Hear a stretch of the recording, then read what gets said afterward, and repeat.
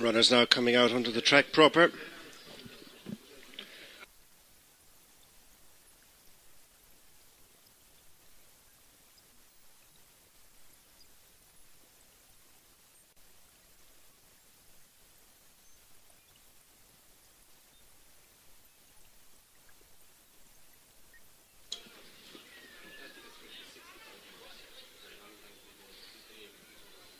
First two to show are the stable companions Simonon and McKinley as they go down the back straight of the first flight. They're 3 lengths in front of Shan Palace, who's followed by Shadow Catcher.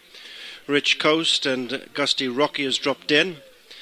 Approaching the first flight, 12 to jump, and Simonon strides on now, clear from McKinley, Shan Palace, Shadow Catcher, Gusty Rocky on the inside of Rich Coast.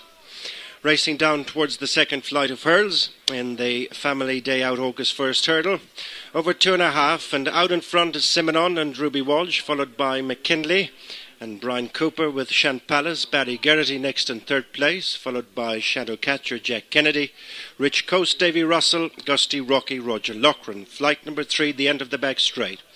Simonon out in front of McKinley, then Shan Palace, Shadow Catcher in between Rich Coast and Gusty Rocky at the tail end of the field as they come up now to enter the final 2 miles and come out of the back straight. A good run to the fourth flight, the first of 3 in the straight, and in the lead is Simonon, followed by McKinley, then Shan Palace with alongside Shan Palace, Shadow Catcher, Rich Coast and Gusty Rocky.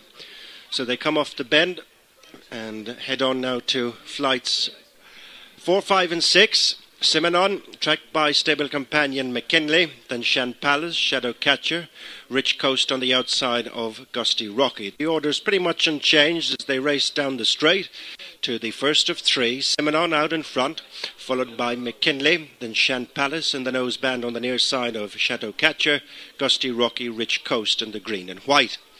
Coming to the centre flight in the straight, number 5 this time. Out in front, Simonon leads by 4 to 5 lengths, jumped it well.